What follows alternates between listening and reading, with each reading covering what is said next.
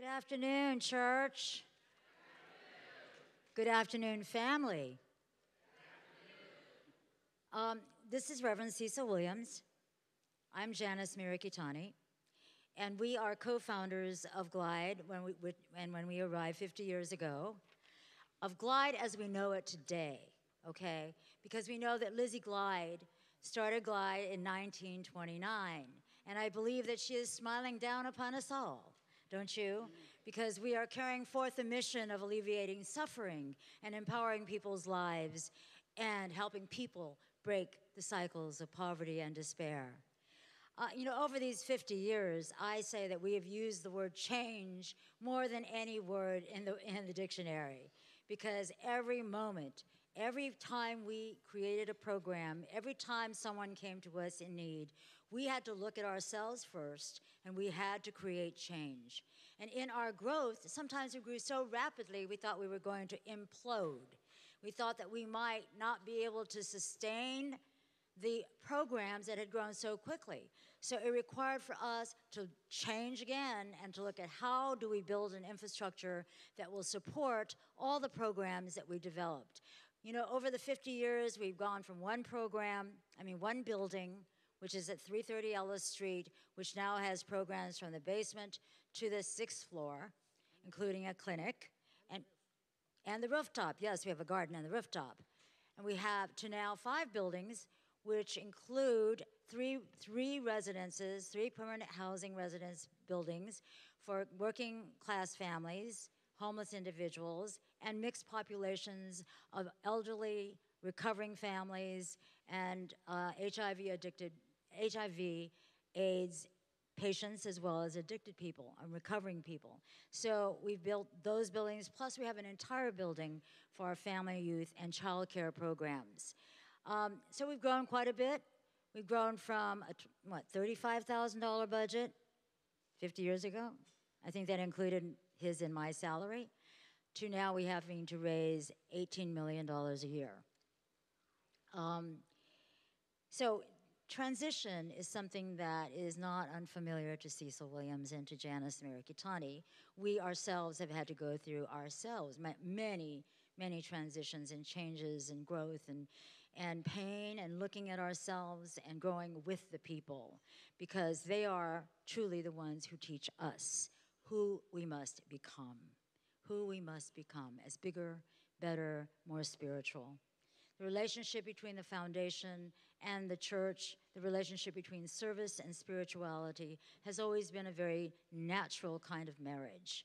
It's always been a very natural part of what we do, that spirituality is built into the programs and service is built into the spirituality that we talk about. Programs are the action, are the feet. And now as co-founders, as we look into the future, I, as an administrator, basically, for much of what I've done at Glide, am concerned about sustainability of programs, sustainability of the values, and all of the core programs that we believe so strongly in, and the manner in which Glide provides these programs. It's not just the programs that we provide, which include perhaps over 100 service entities. It is how we provide them, with every single person on staff being seen as a potential leader and having embedded within them the values of compassion, unconditional love, and unconditional acceptance. And every organization needs great leadership as we look into the future. And I believe that we have a team, and we've always worked as a team, haven't we? That's right. Very much so. Very much so. One more time. Most of the time. Okay, I had to grow into being voiceless to embracing my power, and he had to grow from being all powerful to becoming a little more receptive.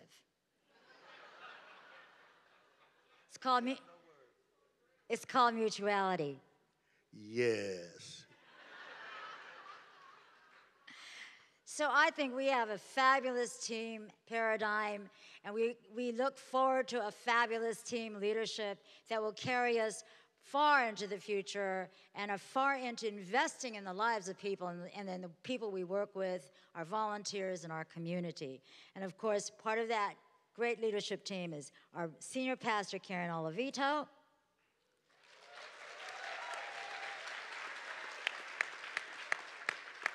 co-executive director of programs, Rita Shimon, associate pastor, Reverend Theon Johnson III, and co-executive director, Kristen Grauner Yamamoto. And they're going to take over, folks, the program. It's such a delight to be here.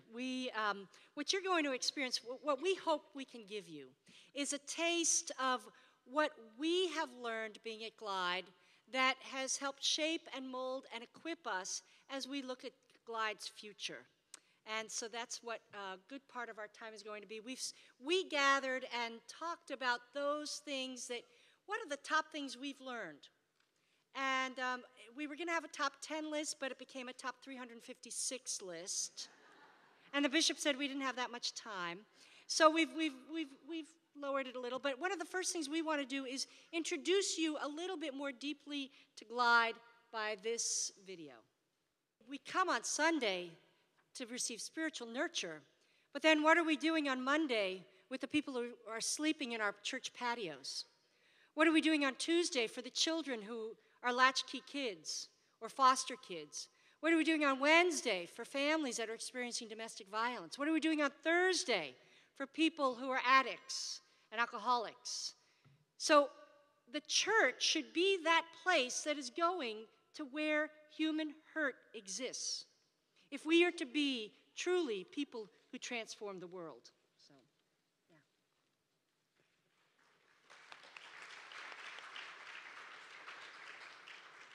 Well, I want to acknowledge the trenches, because I think the trenches is where the life blood of Glide comes and feeds also and transfuses us on Sundays, because the trenches where Rita and Kristen spend much of their time, we have an extremely diverse population. And Rita and Kristen, perhaps you could say something about that population, because so many of the people we serve are rejected by other services, by other nonprofits, because we have the most difficult to serve population in San Francisco and the Bay Area. I mean, we have people who come out of prison. We have people who are dumped into the Tenderloin from prison. We have people who are dumped into the Tenderloin from mental institutions and from behavioral difficulties, from the drunk tank from families who are rejecting their kids. So we're dealing with human trafficking. We're dealing with people who are completely behaviorally out of control at times. So I think that it would be interesting, Rita or Kristen, to hear a little bit about what those trenches look like. I can always just speak from what comes up as soon as I hear something. And I was thinking about onward Christian soldiers, because I felt like I was in the trenches this morning and every morning. And then I thought, I'm going to lay down my sword and shield. So how do those two things come together, right? And I think that, we, in our work as soldiers in the trenches, we don't have weapons of destruction. We don't go forth to destroy, at least my perspective. I don't go forth to destroy evil, but I go forth to bring a new kind of tool, which is unconditional love and respect to the world. And that's important, because the people that we serve often, when you look at them, they are symbolizing evil to so many people. When you look at a drug-addicted person, or you look at someone who's coming out of prison because they've killed someone, or you look at someone who's just losing their mind in the street, sometimes that represents evil to some people. When we look at that person, we look at someone who is human. We look at someone who has the potential to love if they are loved. I hope maybe Jan told the story earlier about one of our people who said, I've been in prison for 14 years. I've killed people. I beat people up every day. I used to hurt people. Now I'm helping people. So when we look at the people that we see human potential, and we see love that happens. He says, I'm not a bad person. I just need healing. So the people that we serve are people that many of us think are throwaway people, but they're not. Kristen, I think it would be really helpful if you talked about some of the complexities that it requires for GLIDE to continue to grow. For example, the necessity for partnerships, and particularly now with the divide so huge between technology and those who have an enormous amount of wealth instantaneously at the age of 20, and the people that we serve in the tender line who are enormously poor. And what kind of partnerships have we been developing in order to bridge those divides? And, you know, nobody can do everything by themselves. That's the reality. I'll talk a little bit about that, and then actually we're going to address that later on. You know, GLIDE is not an organization that is fully funded by the congregation, which I think might be a new piece of information for many of you in the audience. GLIDE is 25% of our funding comes from the government, and about 45% comes from individuals, and obviously congregation members are a part of that. We get another 25 to 30% from foundations and corporations. And what does that quickly add up to? So that's close enough to 100%. And in doing that work, it's really a lot of partnerships in the community, and just, you know, with a number of services that we have, we throw around different numbers, but I like to think of the number about 30 programs within GLIDE, and many of those have multiple levels of services that are offered, but it's a real amount of work and a real amount of infrastructure to pull that off every day. The fundraising is no joke. We spend a lot of our time fundraising and advocating to both, we sent 15 employees and volunteers, both from the church and our volunteer pool, to City Hall this morning to advocate for the budget, the final budget draft, to make sure that the services for people who are sleeping on the streets and eating meals at GLIDE and don't have access to health care are in the city budget and paid for. And that was something that we felt strongly about allocating resources to do. But a fundraising department, staff to do advocacy, staff to just make it all work. We're getting asked more and more, particularly by the technology community, to really put forth results. And so it's a very different paradigm, I think, from where we started as a potluck meal into where we've grown to and where we see ourselves as we move forward. But it's complicated and doable, and just requires a lot of different skills and personalities. I want to talk about the inclusive nature of GLIDE, what it means to be radically inclusive. I was at a meeting in Chicago recently of church leaders, and we were talking about a segment of the population that we're trying to reach out to. And one of the clergy there said, well, I don't have to ask them what they need. I know what they need. What I love about GLIDE is we don't assume. We go to people who are in need and help and listen deeply so that they can speak aloud what they need and be in partnership as we are agents together of human transformation and liberation. One of the ways, wonderful model Janice and Cecil did for us was when we realized that we were the dumping ground for the formerly incarcerated. And we were asking, what are the needs? And so we held a speak out, open mic for 1 hour. That hour has become one of the most important cornerstones of the week at GLIDE as people come and speak the truth of their lives. And from that, connections happen, relationships build, answers bubble up from the community. It's very powerful. But I'll never forget one man who came. He was clearly high. His teeth were clearly of one who had been doing a lot of drugs. And he looked at us. And the room that's usually a little chaotic just hushed. And he said, "Can I trust you with my dignity?" And I was convicted. How often have I not offered dignity to someone because I thought I knew their needs, I thought I knew who they were, and I made assumptions.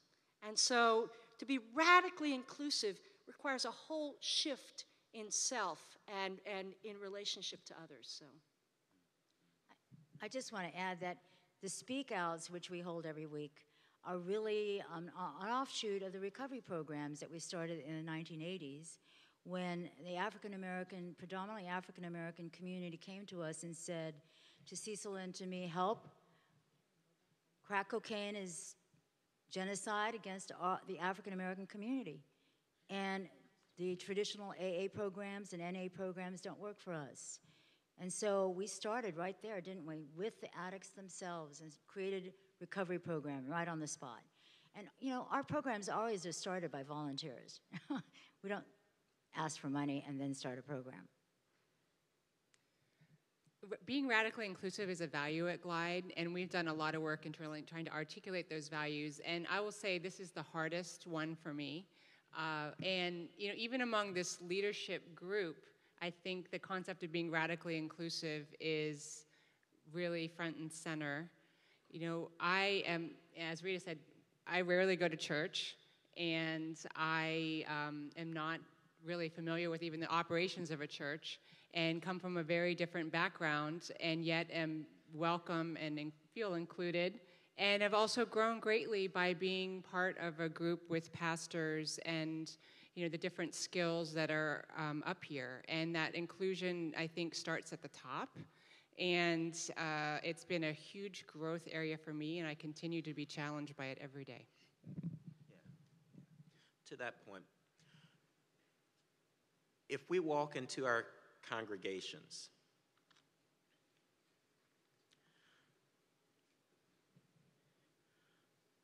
and the language is such that those who may be outside of the community would have difficulty to access it, it's one indicator of ways in which we might need to begin to work at looking at how we can remove the barriers that exist within our congregations, within our communities, in order that all people may access them. I'm going to try something. Here's what I mean, for example. Here's an example. The Lord be with you. All right, now you walk in to like somebody who's, you know, hopped up on LSD and say that, and they're like, that may mean nothing to them, right? Kristen says, or me.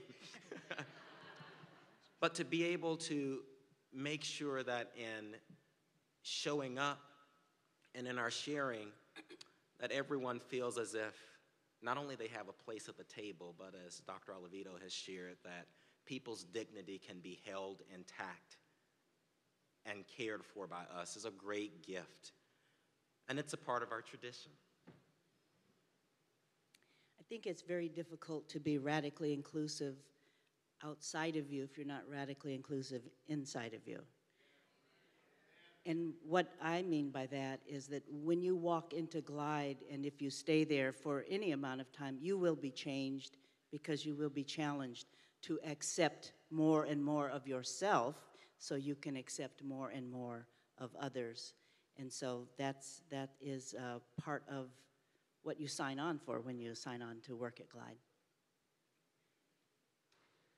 one of the core values of Glide is, and something that we learn, is that we're all in recovery from something, and Janice started to touch on that. I talked about it a lot last night. But that's what our recovery program taught us. I mean, we have many, many programs that we started in the 80s when the crises really did confront us in regards to addiction as well as HIV/AIDS. And none of the churches, I mean, I won't say none of the churches, many, many, many churches turned away people who were afflicted with what they called at that time gay cancer. And they shunned sons and daughters were shunned by their families.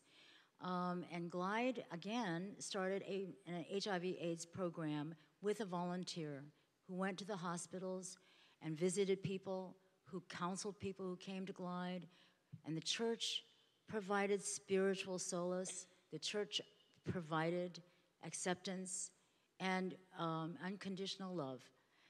Recovery, we're in recovery. I mean, to me, recovery is that one has to discover who you are every day. And that really is recovery for me. I mean, I, as an incested person, for 11 years of my childhood, by a number of adult males in my family, carried so much anger and so much resentment, which I had to swallow in silence every day of my life until it was opened up and I could give myself over to love. I didn't think I deserved love.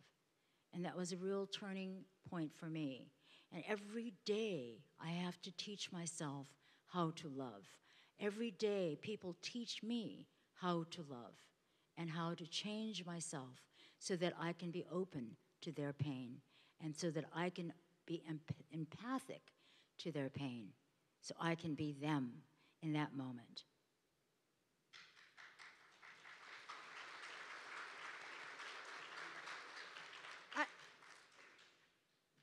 This understanding that we're all in recovery from something has really been an amazing part of my growth at Glide. What I love about it is, one, it's the great equalizer, because none of us has the answer. None of us has it all together. For me personally, when I've sat in recovery circles, and because recovery is done in community as we struggle to be human with each other, when I've been in recovery circles, I have had my butt kicked in ways that most pastors don't get them kicked. But what it has done is it means I can't hide behind my title, my education, my privilege as a white woman. It has meant that I have had to go deep to my own wounds, to my own triggers, and in community, learn how to be whole and learn how to be fully present to the people around me. So I am so thankful that this is a cornerstone of Glide, because I really think that we Methodists talk about we're moving on to perfection. We're moving on to holiness. We're moving on to wholeness. And this is one model that, for me, speaks very deeply to my own spiritual journey. Now,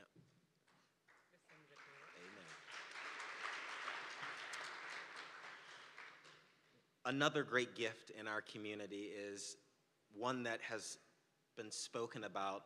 Hopefully, you've heard it and will hear it over and over again, that we are as many as we are diverse on this team.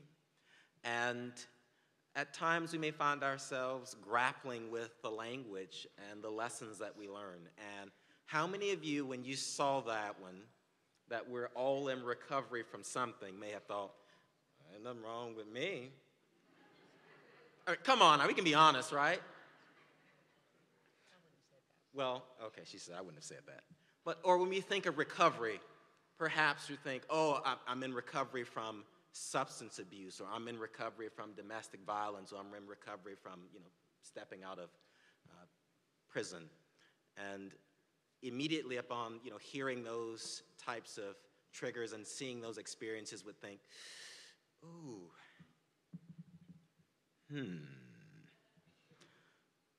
I wonder how connected I am and can be to those experiences. But when we stop and really listen deeply and make space for the stories of others, as we say, to hear each other quite literally into speech, that we are afforded an opportunity to realize that I am but the person across from me, right? But by not only the grace of God, perhaps just a few trips and circumstances, right? Because I know a couple of folks are probably 1 or 2 paychecks away from being out on the streets, right?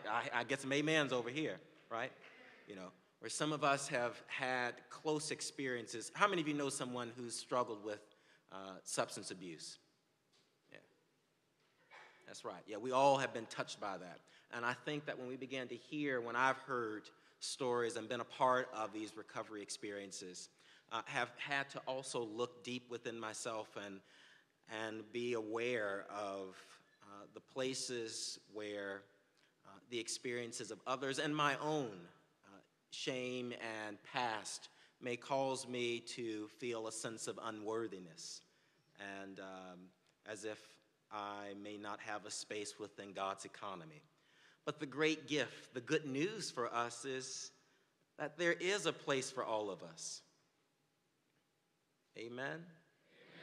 And that the gift of recovery is available for all of us. And that when we really show up, that we are able to witness that it's in our own woundedness and brokenness that we are able to be a source of life and healing for others. This one's really tough for me. I just said the last one was really tough for me. This one's really tough for me. And I just, I know that because I know this group so well, I don't know you so well, but this is one that today's my 7-year anniversary at Glide. And in those 7 years, I have grown to accept this. The language is not the language that I relate to, kind of to what Theon was saying around, to me it connotes substance abuse or fleeing a domestic violence relationship, something very specific. I certainly can buy into the concept of personal growth. I love what Karen said about the equalizer. When I go to recovery circles, I am just amazed by the hard work that people are putting in that circle. I know I can be better. I always leave, oh my gosh, I could be such a better spouse. I better go home and work on that a little bit. Or I can be a better mother, or I can be a better partner to my team here. And so, yes, I subscribe to the work that's going on there, and it makes me a better person, and I know I'm growing. And as Rita said, everyone who comes to Glide, whether they know it or not, will be changed from the inside out. And I guess we're showing our differences here too. This is a concept, or a sentence that I struggle with greatly. This is one of my favorites.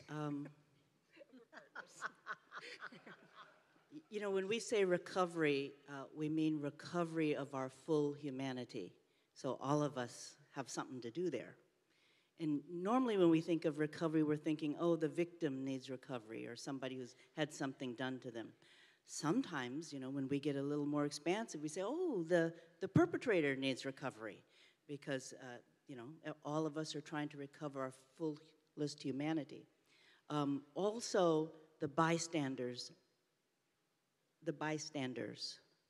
the ones who say nothing, need recovery. Because, we think, well, I'm not going to get involved in that, or I have the privilege of not having to think about it or do anything about it. But those who are silent also need recovery. We're all needing some form of expanding our humanity and being able to feel what's happening to the other. Ooh, I got an amen. Yeah. Hallelujah. Another thing we learned is it's not about me.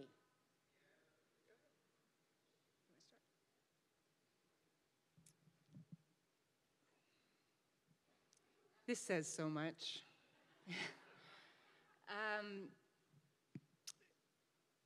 This work,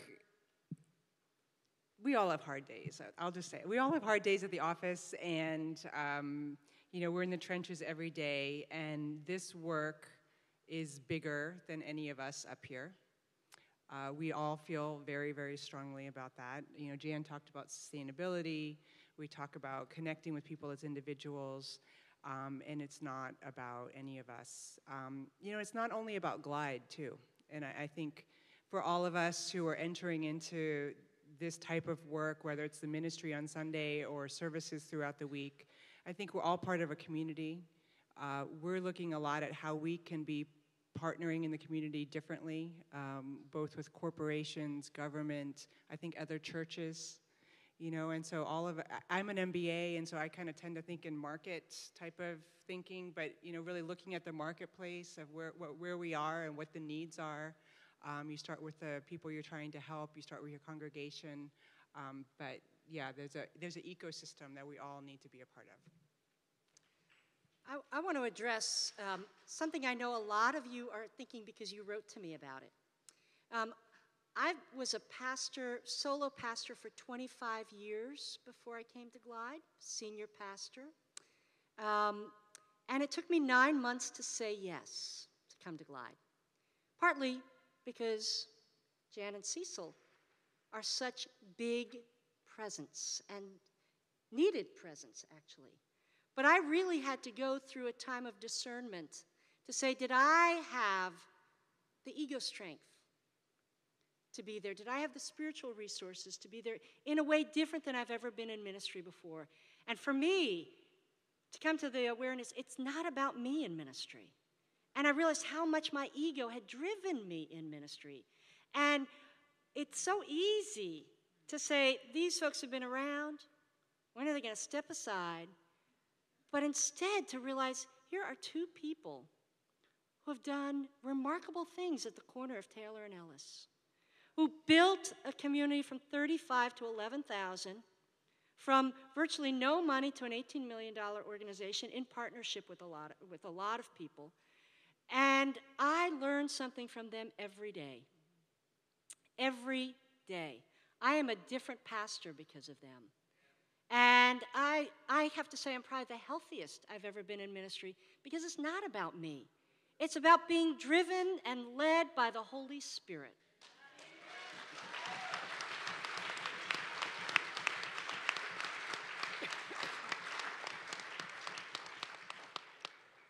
The Spirit is expressed in the trenches. So when I see it's not about me, I often, when I'm someplace, people say, oh, you're from Glide. You do such great work there. And I do. But the real work is done in the trenches by the staff. I mean, how does stuff get done? It gets done every day because we have individual men and women, and however they want to identify, really working hard and dedicated to making life better for themselves as well as for other people. So sometimes when I think it's not about me, it's because I like to think it's about the staff that's doing all the work.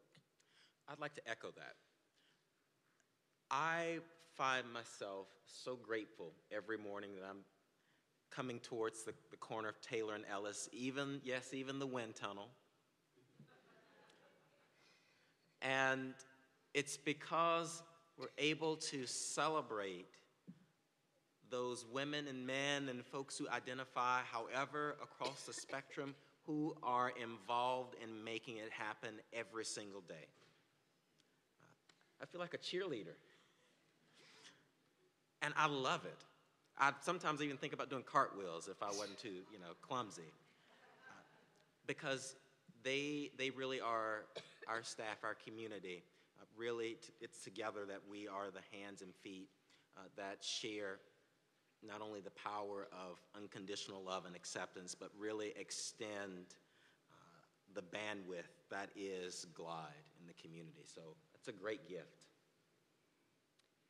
We want to make sure there's time for your questions. So we're going to turn to Q&A.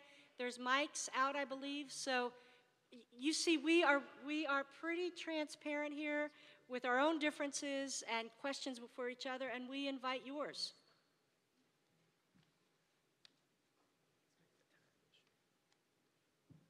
Microphone 1. Oh, I sounded so Episcopal. Episcopal. I'm saying, oh, Bishop. Bishop Alavito.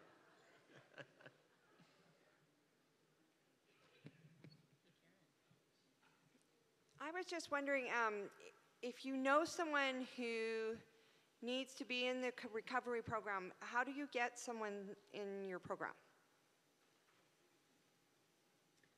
If you know someone who needs to be in the recovery program, they should just walk in the door at Glide and go into the walk-in center. That would be one easy access. But you can ask someone at the front desk, or you can go up to the health center. But first floor walk-in center, 6th floor health center. Microphone 1. Full-time pastor, at Elmhurst United Methodist Church in the eastern part of Oakland on 83rd and Plymouth Avenue. I'd like to say, first of all, thank you to Cecil and Jan.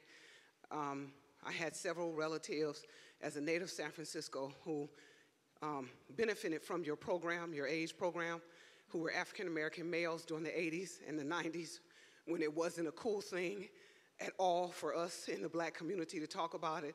And so they found support there, and that also supported us as a family and friend community to them. The other thing that I'd like to ask is, as a quarter-time pastor, my other appointment is in an ATM position beyond the local church in a healthcare institution that cares nothing about the United Methodist Church, so I have to keep those two very separate. I'm wondering how can I, because I see a great field of mission work and ministry on the corner of 83rd and Plymouth, and I want to know how can I, or what suggestions you might have so that I can find grant writers who are willing to work on a shoestring budget, because as Theon said, I am but a check away from being homeless, and our church doesn't have an endowment program or backing or anything like that. We're just trying to keep the lights on and praise the Lord.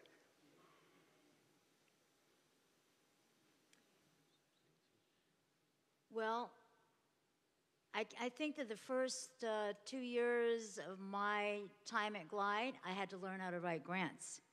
Because when we started the meals program, again, we had no money. And it's a very, very good question. I think nonprofits, I think people who are very dedicated to mission, that the money part of it is very difficult.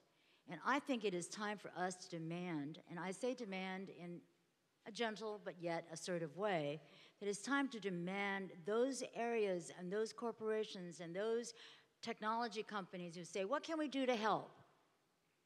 To bring them to the table and say, here's what you can do to help.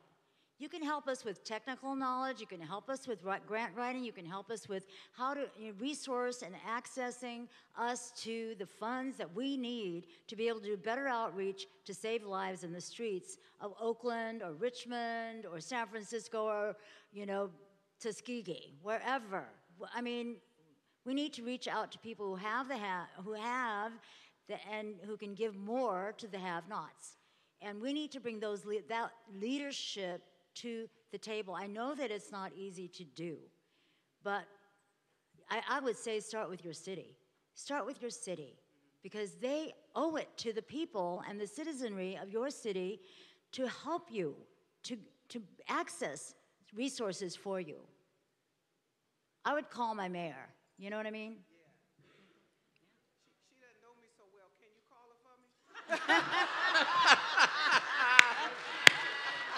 I'll talk to her for you. I will volunteer Cecil to call your mayor. Yeah.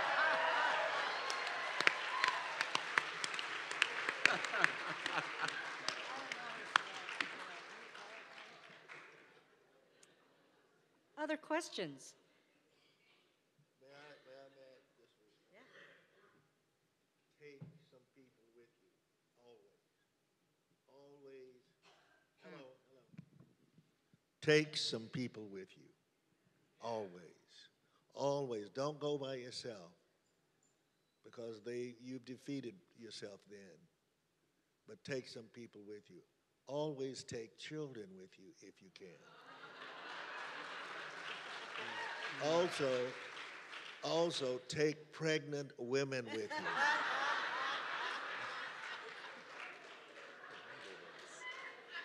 Hear me now, hear me. You want to win, okay? And finally, take senior citizens with you. In other words, visible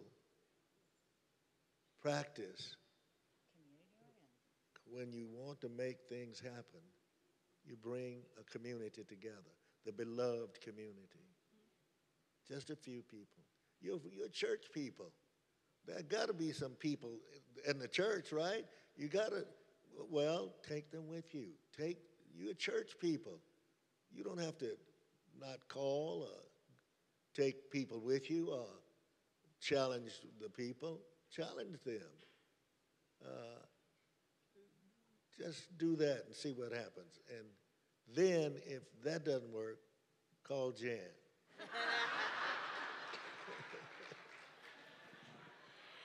I think there are two sources of power, which Cecil taught me a long time ago. And that's where you, the church, have the power, and that is people or money. We don't have money, but we have people. And guess what? Nobody, and call the press. Call the press. Because every single politician in the entire universe hates to be exposed, okay? So you've got the people, you can organize. If you need some support around community organizing, you just get the people together. They will teach you how. Yeah. They will open doors for you as you open doors for them about how you can get together and strategize to get to those sources that have, so you can provide more for the have-nots. The final point that we had in our slideshow today was about love really does transform. And coming to Glide 7 years ago, this was a new concept to me. I'm very much of a numbers and outcomes-oriented person, and kind of starting with love or faith at the very premise or the foundation of the work was really hard for me to get my head around. With that said, in 7 years, I've grown a lot, and I truly believe it now, and I will take it with me anywhere I go after this. And I think, a combination of the numbers with the love is a story I'd just like to share about a man named Joe, who's a well-known face, I'll just say face, around Glide.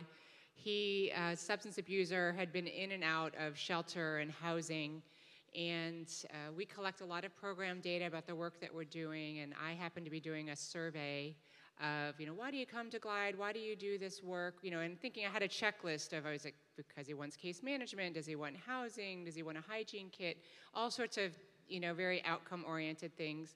And his answer really caught me by surprise when he said, "This is the only place that anyone's ever nice to me." And that wasn't on my list. But it certainly spoke to me and certainly got my attention. And anyone who I think I tell this story to, it's very easy for that to get your attention. And it's also very easy to imagine how much more effective a program to keep Joe housed or to kick a substance abuse program issue is going to be when Joe feels accepted, welcome, and loved. And that, to me, is Glide's work. That's why I've been at Glide for 7 years, and I can't foresee any programs or work succeeding without it.